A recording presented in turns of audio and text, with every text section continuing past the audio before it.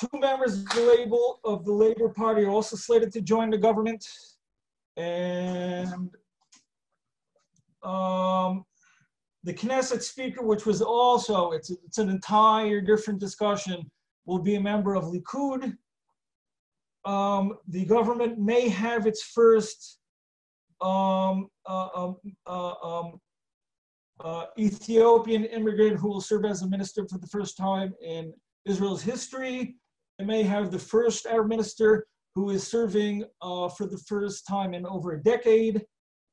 And this government, if it does work out, may bring some stability to Israel. Now, as far as costs, people are saying that the 34 ministers are extremely expensive. Now, just for the sake of comparison, the new ministers, the 34 ministers, will cost about 330 million shekels. Divide that by 3.5 if you want to get it in dollars. But a fourth round of elections will cost Israel about 1 billion shekels.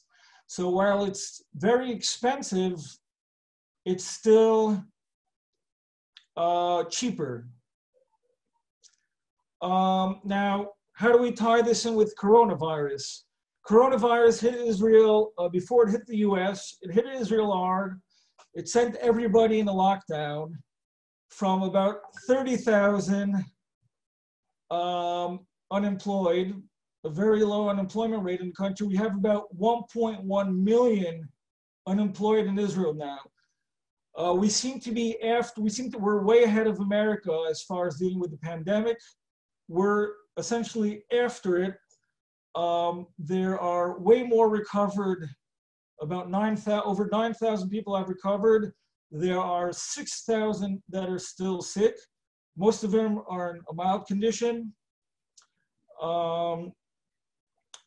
And there are less than 100 people on ventilators, that's a key number. There were only 23 new registered patients in the past 24 hours. So Israel is now discussing opening the beaches. Schools have opened a bit, grades 1 and 3 and 12 and 13. More classes will be admitted next week. They're talking about opening the malls and basically opening everything back, trying to bring everything back to normal, as far as normal as possible. You still have to walk around with a mask on your face. So basically, just to sum up, after 18 months, Israel still doesn't know where it is politically. The turmoil is still here. We thought we were going to have a government, but we still have 2.5 weeks of insanity, political drama. Every day's very exciting in Israel. And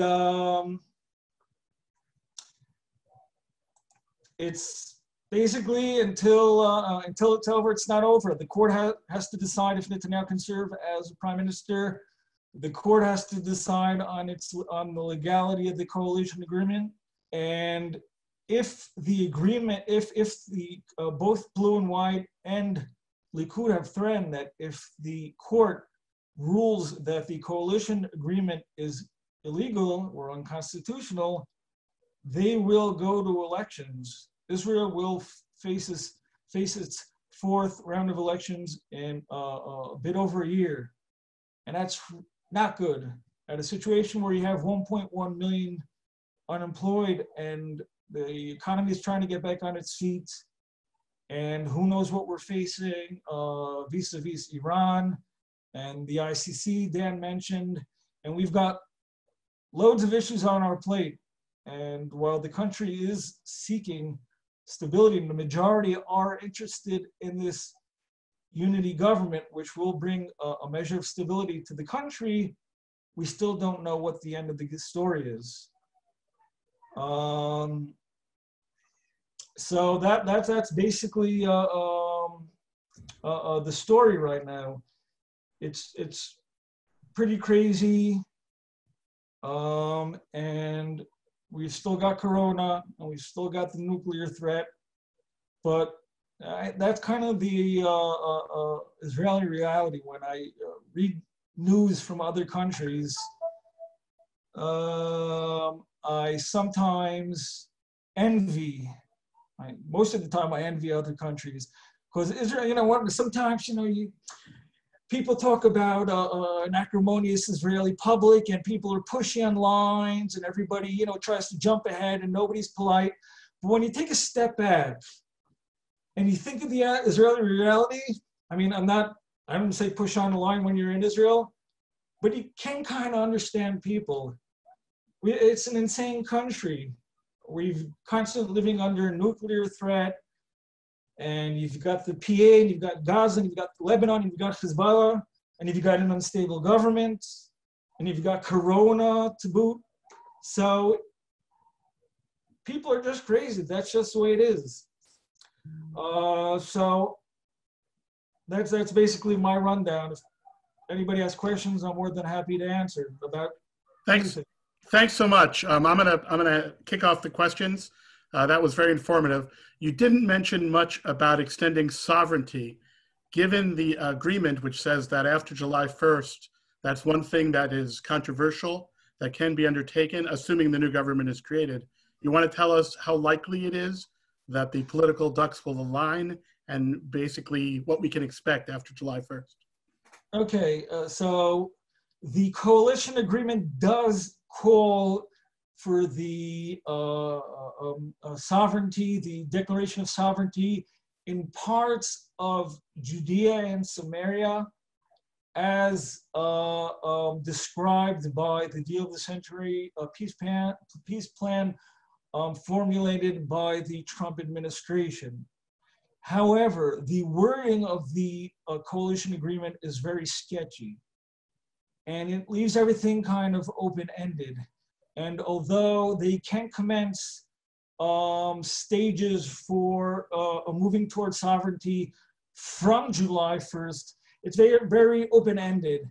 And it depends on so many things. Blue and White is not happy about it.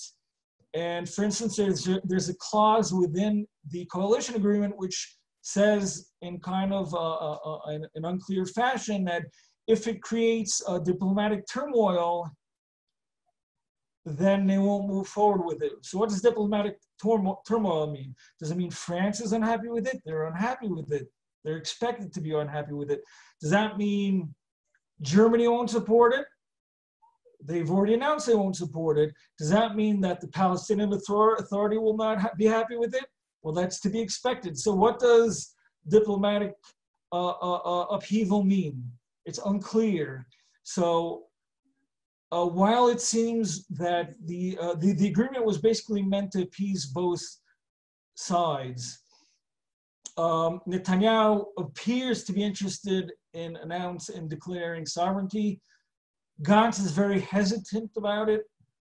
So I can't tell you what's going to happen in Israel tomorrow as far as politics. I can just say basically that there's an option for a declaration of sovereignty. And again, it's important to remember, it's not in all areas of Judea and Samaria. It's only in areas that the Trump government agrees to. So that's already a step back.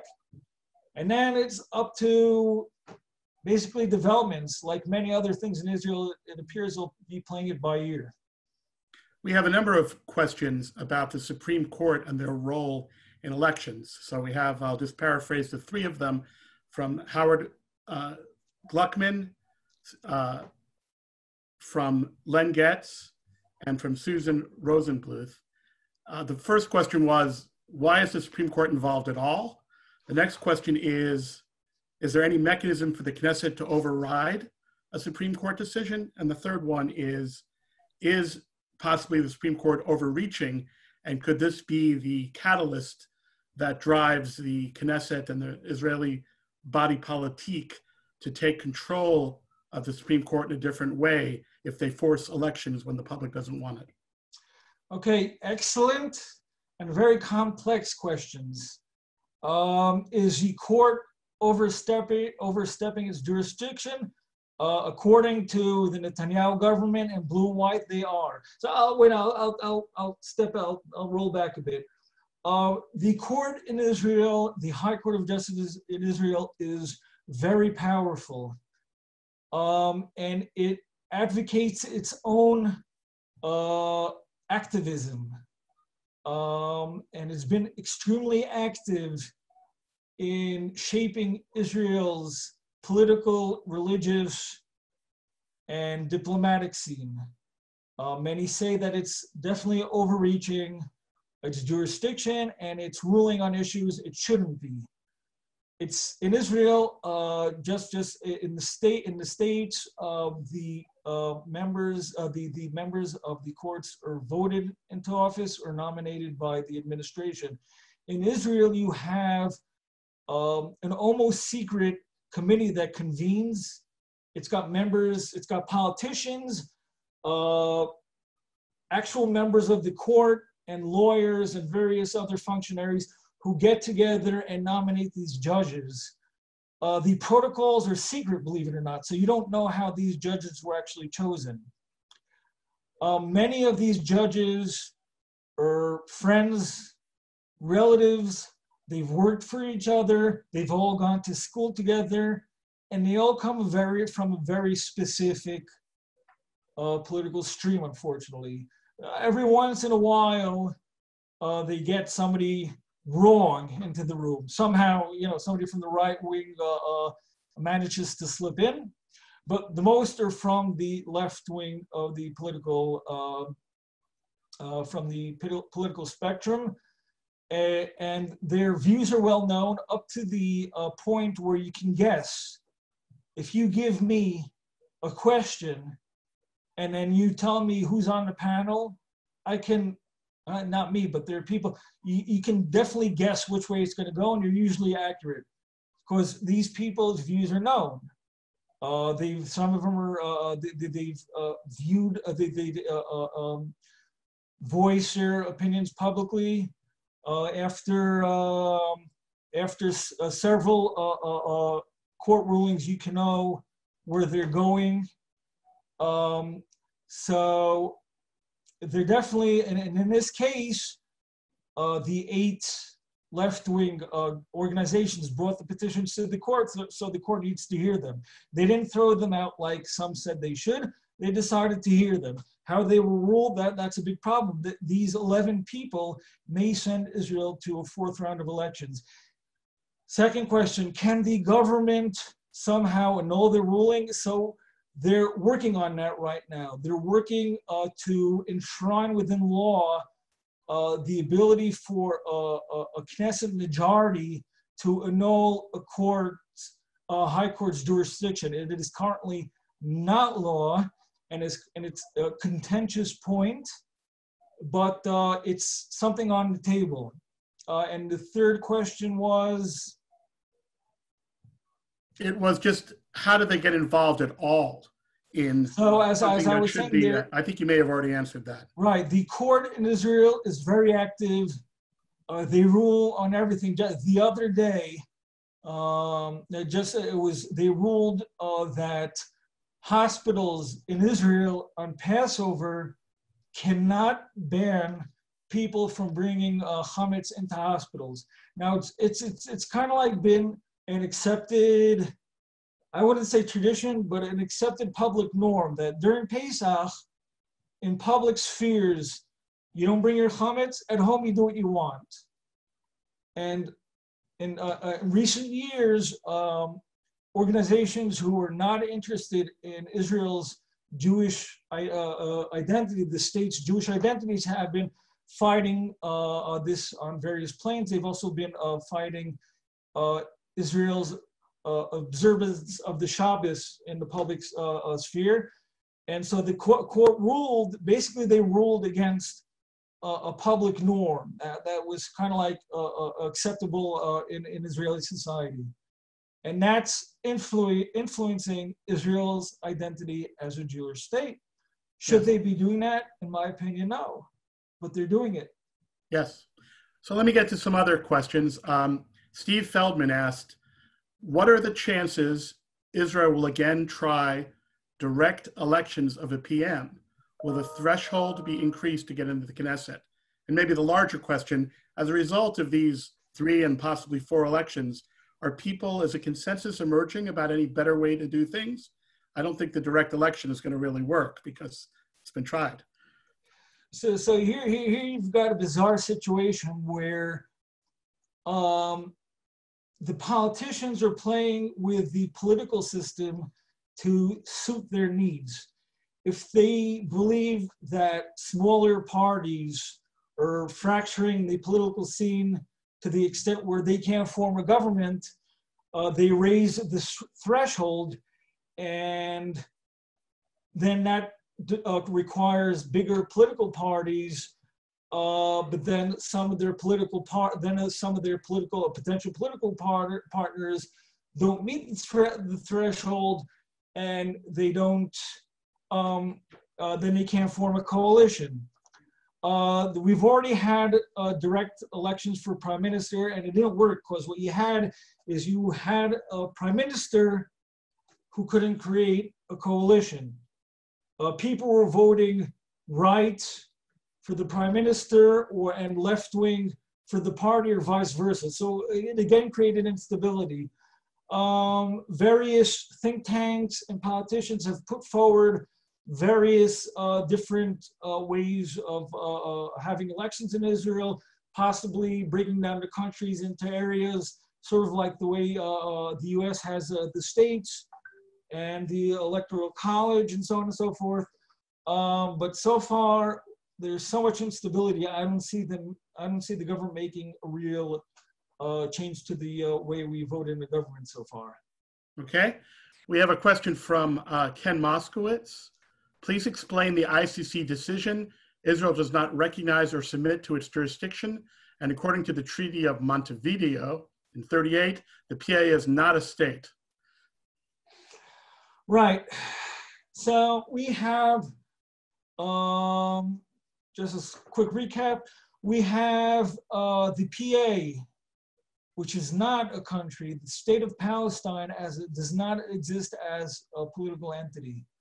It did join the ICC in 2012, I believe, but it is not internationally recognized as a state, and Israel is not a member of the Rome Protocol, which established the ICC.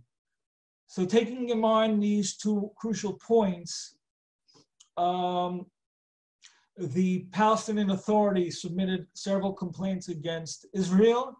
Israel argued that the ICC does not have the jurisdiction to rule on these complaints. We're not talking about the content yet. We're talking about the legality of these, of the ICC's legal ability to rule on these issues. However, ICC Chief Prosecutor Bensouda, who has basically been chasing Israel for a year in various forums, still maintains that the ICC does have the ability to rule on these issues.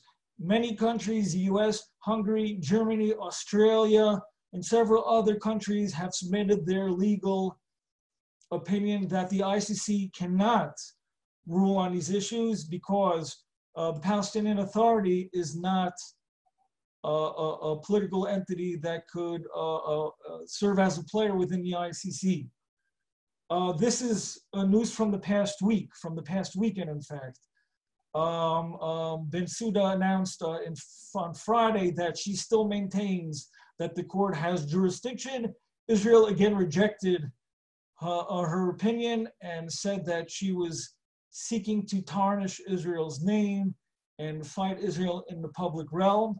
So this is all new and developing. Israel has previously faced several such courts. There's the Goldstein report, and there were several other attempts by the ICC to probe Israel. They've all failed so far. So this is a new and developing story, and stay tuned for yet more excitement from Israel.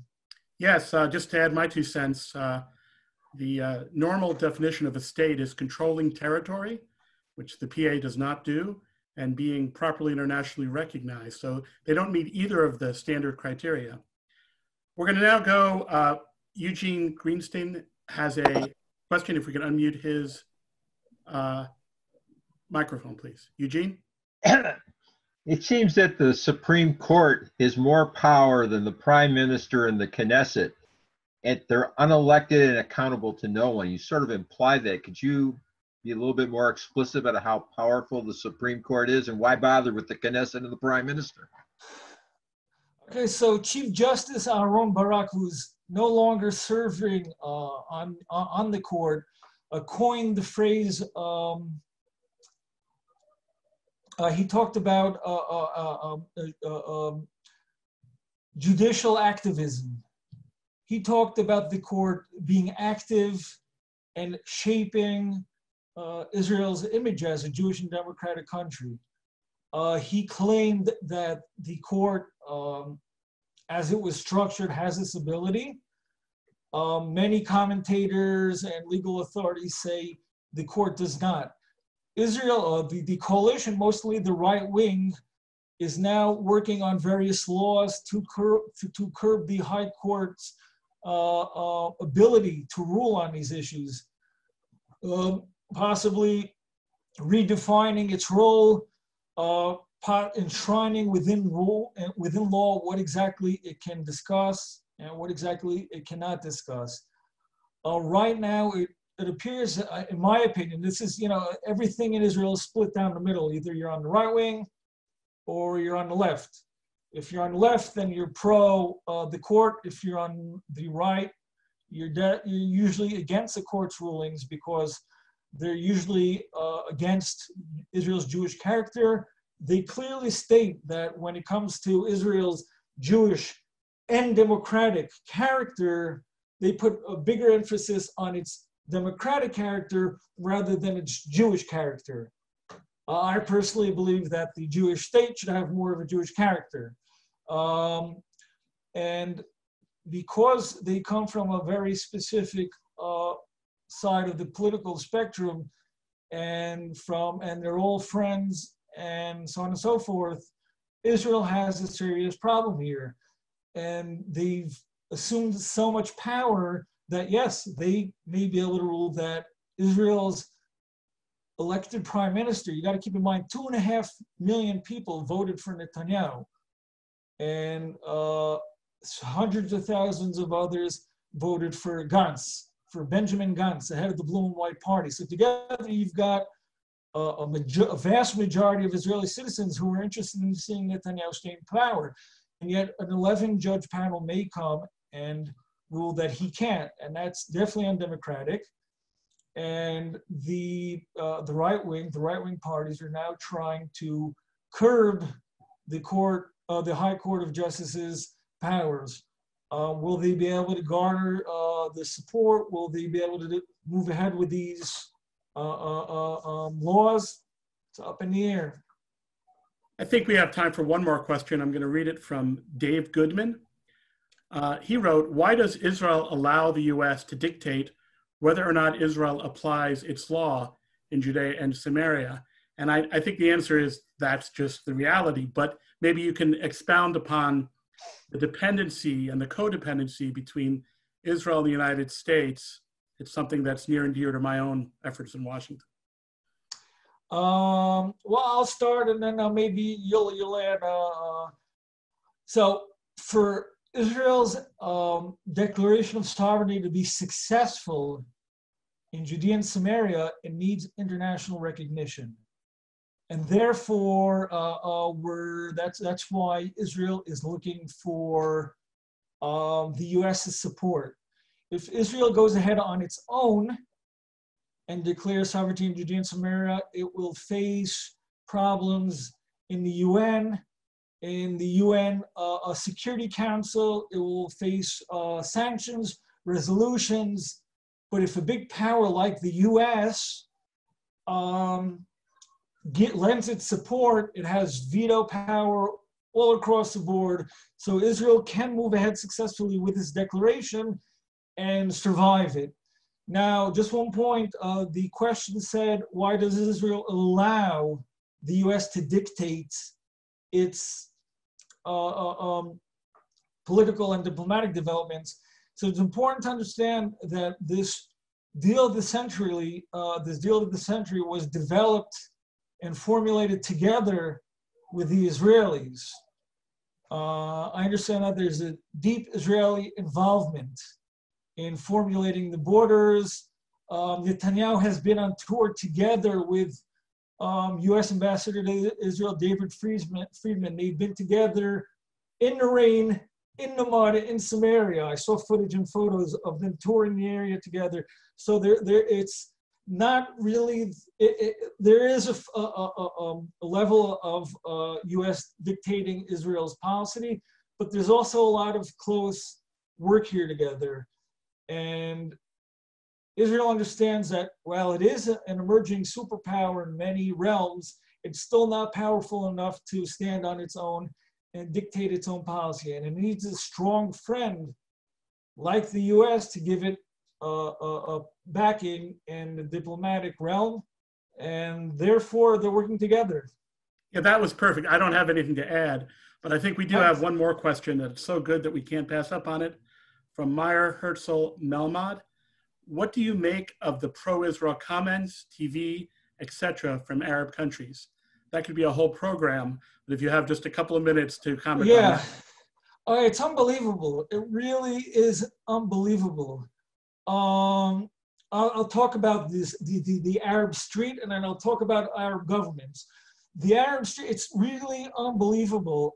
At the end of the day, a good part of the Arab world, thanks to social media, Israel's got and this is again an entire lecture, Israel's got a very strong social media department within the foreign ministry. It's got a page in Arabic, it's got dedicated pages for each country, it's got a page in Farsi, and it's got hundreds of thousands of followers throughout the Middle East, and it's got millions of shares. I don't have the exact stats in front of me, but it's really unbelievable numbers. And just for the sake of one example, Iran is still facing a serious water crisis. So what Israel's been doing is publishing on social media ways to save water in Farsi. Just another example, Israel has translated its COVID-19 guidelines for health and safety. They translated them into Arabic, and they've been publishing it throughout the Palestinian Authority. Now people are able to see through the lies. They're able to see that the life in Israel is good. They're able to see that Arabs living in Israel with Israeli citizenship live well, have good lives, can do what they want.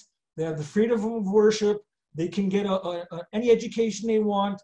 They're on the courts. They're in the army. They hold high offices, unlike their own countries where they're basically oppressed by one dictator after the other.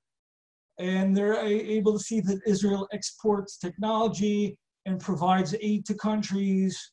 So they support Israel, and these shows of support are they're genuine and they're amazing. Now, as far as governments are concerned, there's the Sunni. I'm not going to get into the whole Shiite-Sunni schism within the Middle East, but there are Sunni governments who oppose Iran, which is a Shiite government. We're going back. This is a history of Islam, which is yet another lecture, but they're basically aligning with Israel against Iran and understanding that Israel has technology that they can't even dream of developing, and intelligence abilities and diplomatic ties. So secretly, they're working with Israel. And for years now, I've been hearing off-the-grid reports of pretty close collaboration between Arab states and Israel. And that's Netanyahu's discussed this several times. He'll never name names, but he'll say that these ties exist. And after 70 years, it appears that there is a definite change within the Middle East. Governments are changing their approach to Israel, and who knows? We'll have to leave it there, I we'll think. have a peace. All right, thanks. I think that's right, but there are also some negative signs. There's a Egyptian TV program over Ramadan where science fiction, and they're fantasizing that Israel is destroyed. So there's some of the same. A lot of want to be negative.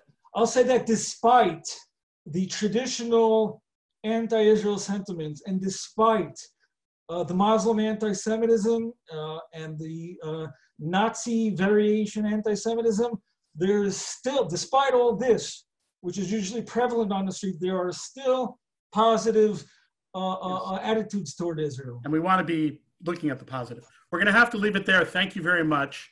I want to now go to Chana Oz, who's the assistant to the CEO of your organization, TPS, and she wants to say a few words, and then I'll close up.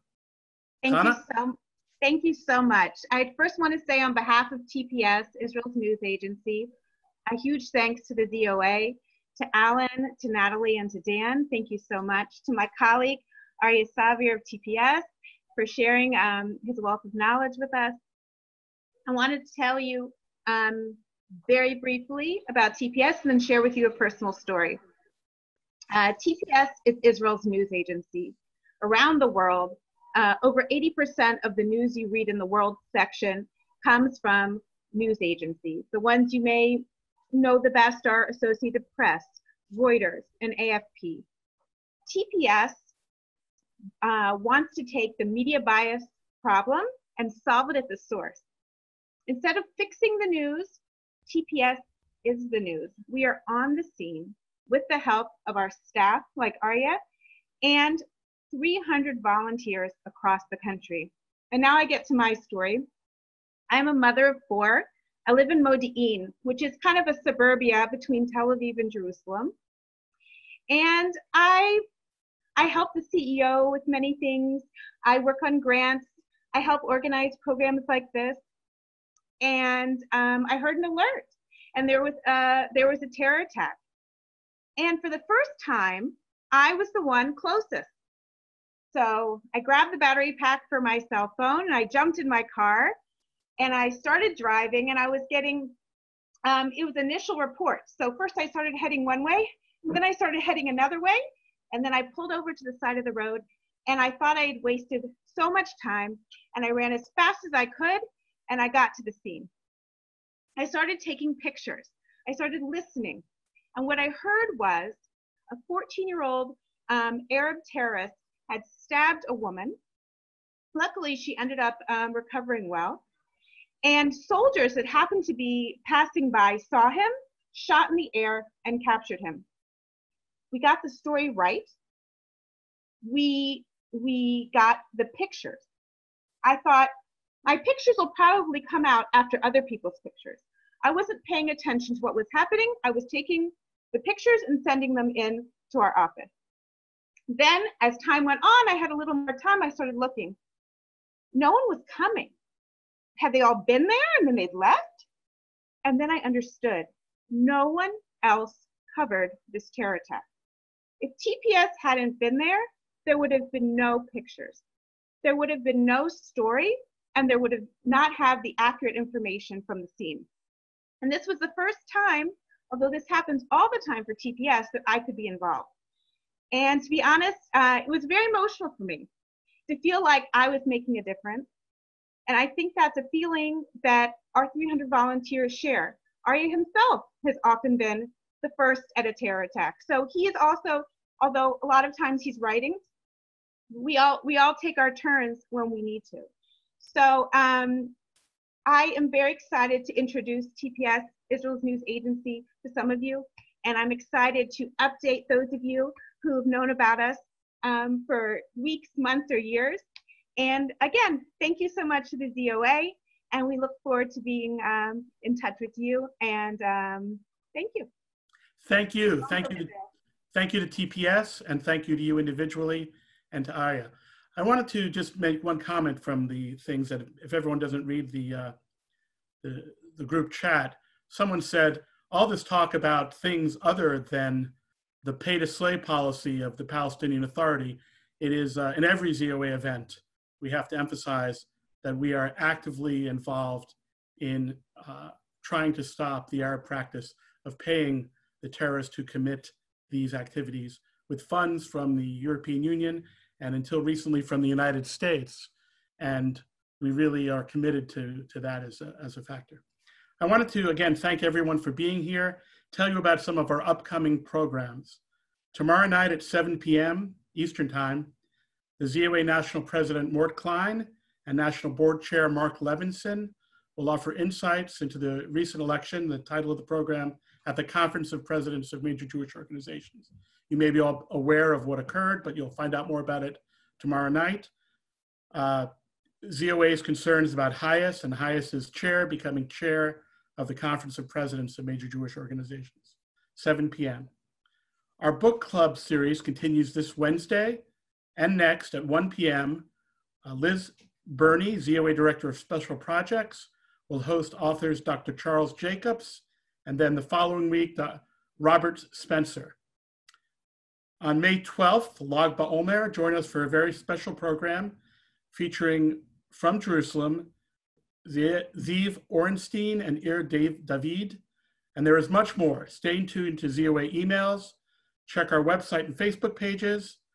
On May 14th, ZOA Michigan Regional Director Kobe Ertz will bring us up to date on the Israeli government coalition status. And on May 18th, I told you already, I think we have the time at either 7 or 7:30 p.m. on that Monday night. I will be the webinar along with Alan J. So these are strange and difficult times. If you enjoyed today's program and all of our ZOA virtual programming, and if you have the ability, please go to ZOA.org, find the Donate Now button, and consider supporting our work. We are a nonprofit, and it is appreciated. So again, with that, we'll end it. Thank you all for your time.